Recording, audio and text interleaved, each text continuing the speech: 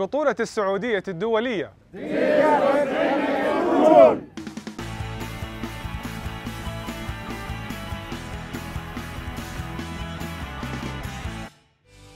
The European Tour touched down in Saudi Arabia for the first time last weekend as Royal Greens Golf and Country Club hosted the first annual Saudi Invitational. A star-studded field included Dustin Johnson, who came away the winner, which was spotlighted by him firing a round 261. The goal of this event at Royal Greens and the Saudi Golf Federation was to accelerate golf development in the kingdom with a special focus on juniors and families, with this event playing a key role.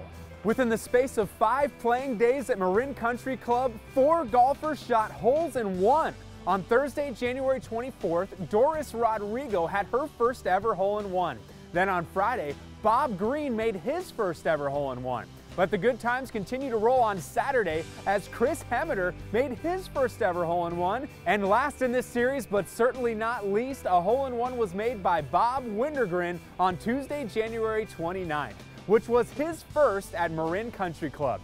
Needless to say, we'll have what the folks at Marin Country Club are having. Chateau Elan Golf Club is buzzing about the newly reimagined clubhouse and world-class amenities following their extensive renovation.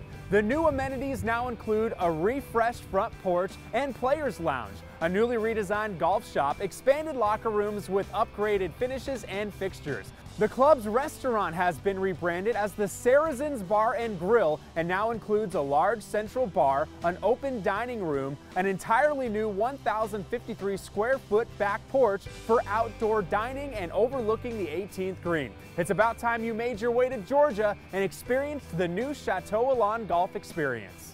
Terra Vita Golf and Country Club in Carefree, Arizona celebrated its grand reopening on Saturday, January 19th. The evening, which brought in more than 500 attendees, included pedal cab transportation, tethered hot air balloon rides, dancing, and more to bring in the exciting new era. This clubhouse renovation took more than 2.5 years from start to finish, with over 7 months of construction.